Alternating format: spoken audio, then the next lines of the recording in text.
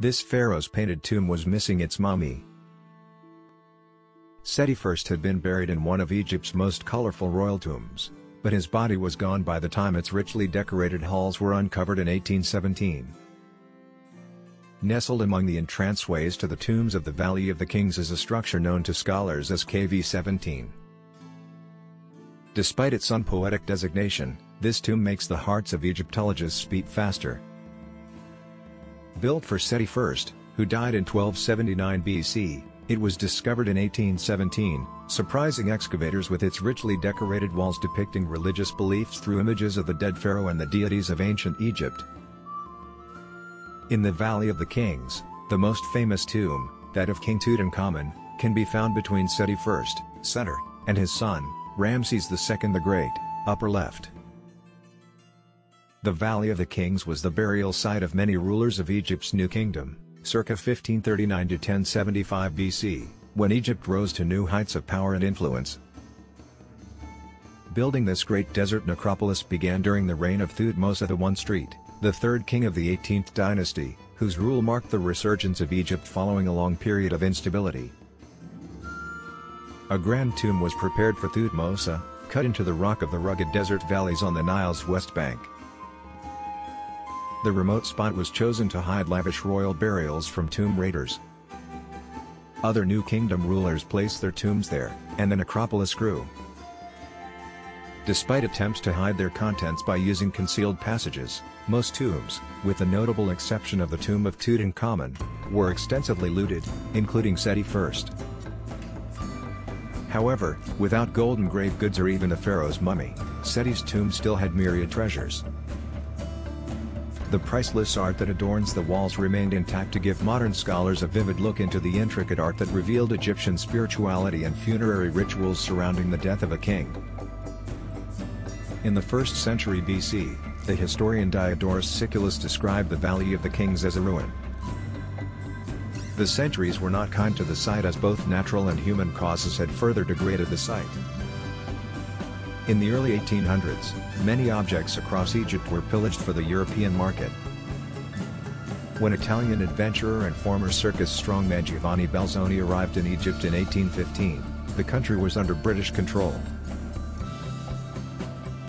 Belzoni's status, a combination of explorer and tomb robber, did not deter the British consul, Henry Salt, from using his services to help transport a massive head of Ramses II to Alexandria, from where it was shipped to the British Museum in London.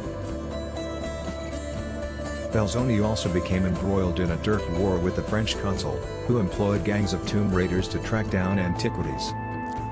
Enter your text here. The translucent alabaster coffin, discovered by Giovanni Belzoni, was removed from the tomb and taken to London in the early 1820s.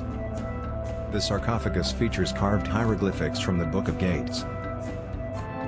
As part of his campaign to best a French rival, Belzoni befriended local people near the Valley of the Kings who worked as tomb robbers. Thanks to their information, he became familiar with the site. Despite his mercenary streak, Belzoni was genuinely interested in archaeology. He studied the valley's topography and noted how fast-draining rainwater could indicate hidden openings. Enter your text here. In October of the following year, his men discovered the tomb of Ramses I, founder of the 19th dynasty. In the course of that discovery, Belzoni noticed another small hollow that easily absorbed rainwater, suggesting that a cavity lay beneath. On digging, his team found a rubble-filled entrance. Once the debris was cleared, they could glimpse magnificent wall decorations beyond. While exploring the tomb, Belzoni found an embalmable, leading him to believe the tomb was dedicated to Apis, the holy bull worshipped in northern Egypt. He did not identify the tomb as that of Seti I, or of any ruler, because nowhere in the tomb was there a human mummy. The vaulted ceiling of Seti I's lower burial chamber represents the firmament and the stars within it. Different constellations from the night sky, including Ursa Major, which is a bull in ancient Egyptian cosmology, appear, positioned between processions of the gods. Despite his ignorance as to the identity of the tomb's original occupant, Belzoni recognized that the paintings adorning the interior were exceptional. In the months following the discovery, Belzoni took wax impressions of them, which damaged the reliefs. He also painted watercolors of the tomb art. When Belzoni reached the burial chamber whose magnificent painted ceiling represents the heavens, he found an empty alabaster sarcophagus. The coffin was found laying across a staircase that led down to a long and mysterious corridor, which Belzoni's men gave up exploring after 100 yards. The sarcophagus was removed from the tomb and eventually acquired by the English collector Sir John Soane. Seti I meets with various divinities in this antechamber. The pharaoh is accompanied by the goddess Isis, and Anubis, the god of death and mummification, is represented with the head of a dog. Not only were the tomb's artworks breathtaking to see, but they also provided today's Egyptologists with the earliest, most complete set of funerary texts from ancient Egypt. Wall paintings depict detailed scenes from the Book of Amduat and texts from the Litany of Re, a collection of invocations and prayers to the solar deity. The giant sarcophagus is decorated with scenes from the Book of Gates, an Egyptian text that recounts the passage of a soul through the underworld and is today regarded as one of the most important artifacts from Egypt's 19th dynasty. For years after the discovery, the tomb would be identified by various rulers. But in 1828 French scholar Jean-François Champollion deciphered hieroglyphics in the tomb to identify it as that of Seti I. One of the 19th dynasty's greatest rulers and the father of Ramses II, Seti I ruled for 11 years, during which he expanded Egypt's influence south to Nubia and northeast to Syria. Archaeologists would later find the king's mummy in the royal mummy cache nearby, where it had been moved in antiquity for safekeeping. The mummy of Seti I was removed from the tomb in antiquity and hidden nearby for safekeeping. It was discovered in 1881. In 1903 Howard Carter, future discoverer of Tutankhamun's tomb in 1922, re-excavated Seti I's tomb using meticulous care and scholarly methods to record the tomb's contents. More than a century later, Egyptologist Zahi Hawass finally excavated the tunnel that Belzoni had found leading downward from the sepulchral chamber. He discovered that it ends abruptly after 570 feet, and concluded it may have been intended to link the burial chamber with the realm of the dead.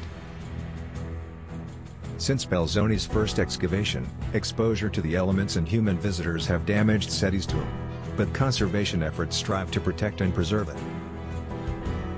In 2016 the Fakhdom Foundation used the latest technology to scan and photograph the entire complex, not only to preserve and study its artworks but also to create high-precision facsimiles that can be printed to erect full-size models of the tomb in full color. The excavation of the tomb is largely complete, but its aura of enigma will linger, it seems, for centuries to come. At 290 feet from the entrance hall to the burial chamber, and a further 570 feet in the form of the tunnel at the end, Seti's tomb, known as KB-17, is the longest in the Valley of the Kings. It accommodates ritual features, such as the Good Chamber, and scenes from Egyptian funerary texts. One of these, from the Book of Gates, depicts the journey of a soul through the underworld. The first steps. The entrance to Seti's tomb leads to a series of preliminary corridors and chambers. The walls in these opening chambers are covered with myriad artworks, in the form of colored reliefs, depicting funerary texts focusing on the sun god Re. One of these is the New Kingdom Book of Amduat, showing the journey taken each night by Re. Over the course of 12 hours, he must overcome obstacles using the magical texts shown on the walls. The walls also feature texts from the Litany of Re, a collection of invocations and prayers to the solar deity. Visitors descend a set of stairs and then proceed through 3 corridors. In the first room, Seti I can be seen greeting the god Re Harakti in a scene from the Litany of Re, which associates the deceased pharaoh with the various forms of the sun god. A succession of vultures representing the goddess Nekbet appears on the ceiling against a starry background. Images from the litany also appear in the second stairway and depict Re in different forms. The next corridor depicts different stages of Re's nightly journey on the left and right walls, as recounted in the Book of Amduat. A visitor's journey then pauses at the Good Chamber, which symbolizes the burial of Osiris, god of the underworld. Artworks here show gods welcoming the deceased pharaoh. Pillars of the gods. After the Well of Osiris, visitors pass into a room supported by 4 richly adorned pillars. Whereas the preliminary corridors and chambers centered on the role of the solar god Re, this space marks a shift in tone to a type of art that historians term chthonic, related to the underworld. The artwork in this room depicts scenes from the Book of Gates, a funerary text that recounts the deceased's journey through the underworld, in which each hour of the night is marked by a heavily guarded gate. Although the Book of Gates may predate the New Kingdom, its first usage in a royal tomb is found in the funerary chamber of Horemheb, the last pharaoh of the 18th dynasty. The second annex features several gods holding a cow, an animal form of Nut, goddess of the sky. On each side of these columns, the soul of the deceased Seti first consults with a divinity. On the rear wall of the chamber, Seti is welcomed by Osiris, god of the underworld. A door leads to a 2-pillared side chamber whose walls are covered with unfinished decorations that were sketched out in great detail, but the color had not been added when Seti first was entombed. Stairs proceed down to the lower levels of the tomb to continue the journey toward the burial chamber. Closer to the afterlife.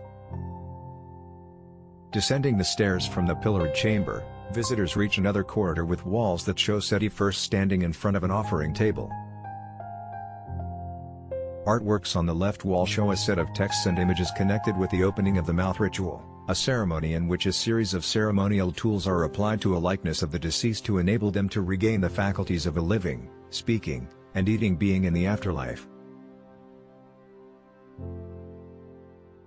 The ceremony has its roots in the Old Kingdom, but its depiction in tomb art is rare. Only one other royal New Kingdom tomb, that of 19th dynasty Queen Tausret, has extensive depictions of it. The upper burial chamber opens onto the spectacle of Seti's lower burial chamber. The arching ceiling's beautiful blue background, evoking the vault of the skies, is adorned with deities and constellations. Before entering a room painted with more depictions of the opening of the mouth and excerpts from the Litany of the Eye of Horus, a hallway begins with steps and wall paintings of protective winged serpents. The departed could participate in a sequence of offerings to the god in this funerary inscription. The next room is an antechamber with stunning ceiling paintings of the night sky. Belzoni, who used wax molds to make exact replicas of the colorful reliefs, severely destroyed the polychrome wall paintings. The interment chambers. The beauty of the burial complex itself, which would have contained the pharaoh's mummy, follows the antechamber. The area is divided into 2 pieces, as it was in Amenhotep II's tomb a century before, an upper chamber supported by 6 richly ornamented pillars, and a lower chamber with a high, vaulted ceiling painted with beautiful images of Egyptian deities. The spiral structure, which stands 20 feet tall, represents the celestial vault, with a sequence of gods and goddesses leading up to constellation symbols painted in the form of animals. Scenes from the Book of Amdwat are painted on the walls. The goddess Isis spreads her wings from the highest point on the back wall, presiding. Serpents slither in a scene from the Book of Amdwat, funerary literature painted on the walls of Seti I's tomb's preparatory hallway. Belzoni discovered Seti's empty alabaster sarcophagus here, beneath this lovely vaulted ceiling. Some speculate that it was abandoned by ancient looters because its size made it practically hard to transport. The vast, unfinished tunnel that runs below has baffled researchers for nearly 2 centuries. Egyptologist Zahi Hawass excavated it, and the toothed storage facilities for the deceased 2 modest side annexes flank the upper burial room. When Howard Carter unearthed Tutankhamun's completely intact tomb in 1922, he discovered annexes that acted as afterlife storage. There was pottery, games, and even food in them. Similar artifacts may have been plundered long ago from Seti's tomb's annex contents. The first storehouse is covered with scenes from the Book of Gates, while a twin annex just across the street is decorated with scenes from the Book of the Heavenly Cow, which tells the story of how the goddess Nut ascended to construct the celestial vault. According to legend, when her height caused her to... The 2 supporting pillars of a square room are covered with figures from the Book of Amdwat, including the deceased king, who is linked to the god Osiris. Belzoni discovered the mummified bull as well as countless Ushabtis, wooden and faience figures that would serve the departed in the afterlife. underground passageway for nearly 2 centuries, no one knew where a secret lengthy staircase leading downhill from Seti I's funeral apartments headed. Belzoni followed it for a short distance before turning back in 1817. The tunnel's bottom sections were filled with rubble, sparking speculation that it might conceal the pharaoh's true resting place. An amateur local archaeologist cleared another 100 feet in 1960, but then took a wrong path and lost sight of the original passageway. Finally, in 2007, an Egyptian antiquities team led by Zahi Hawass began a 3-year process of meticulous rubble removal. They discovered the 570-foot-long tunnel abruptly ended with no more chambers in 2010. The passage may have been intended to connect the burial chamber with the underworld, according to Hawass, but it was left unfinished when Seti first died.